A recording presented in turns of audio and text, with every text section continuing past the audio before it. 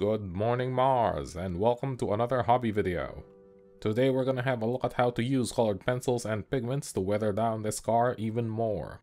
I've already done some of the pencil work on the right side of the car to help illustrate the difference. So now we're gonna finish off the remaining side.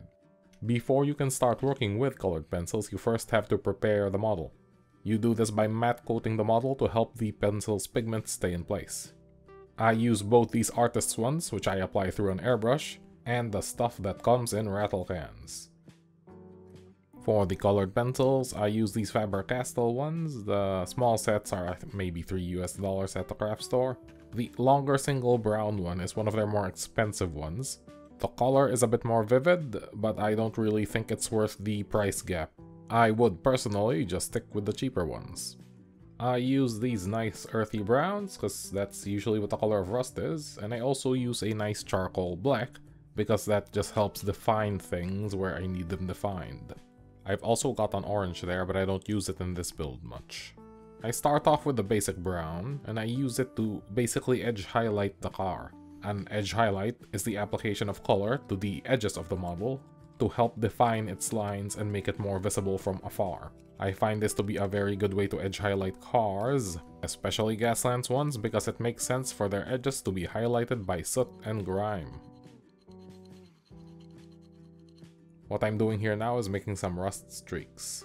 Streaks can be tricky with a brush, especially at the Hot Wheels scale, because it can be difficult to get to the level of fineness you need to pull off the illusion of scale. With pencils, I find it is so much easier to make that bolt straight line you need for a streak to look like a streak.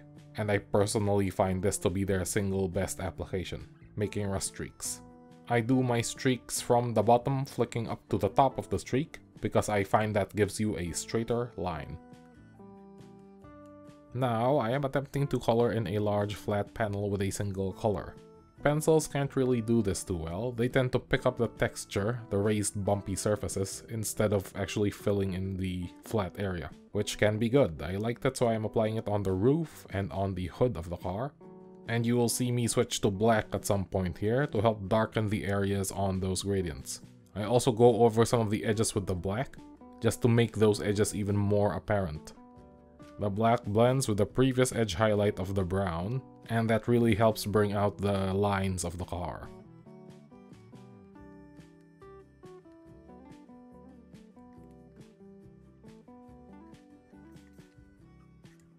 I'm happy with the pencil work here, but I still feel that the rust could be heavier down the bottom, so we are going to whip out the pigments.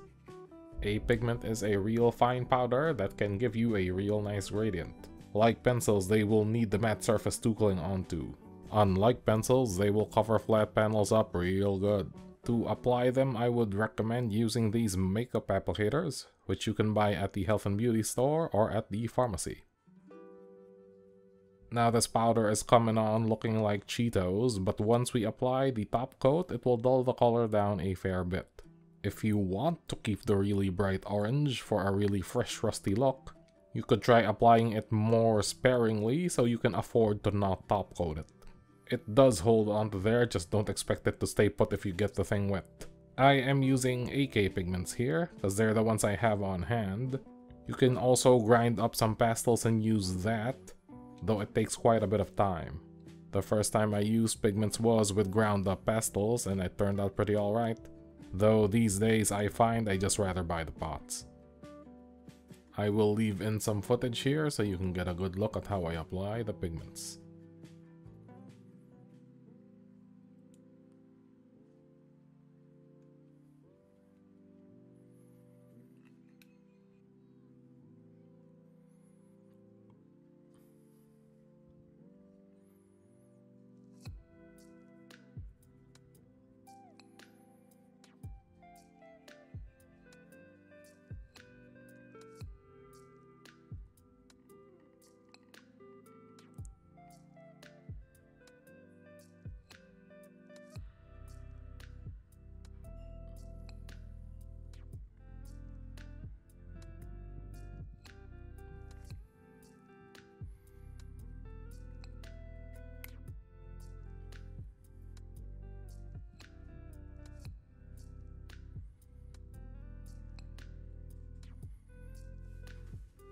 I finished the application choosing to favor the windows and the bottom of the car, as well as the hood and the roof, where oxidation usually first happens.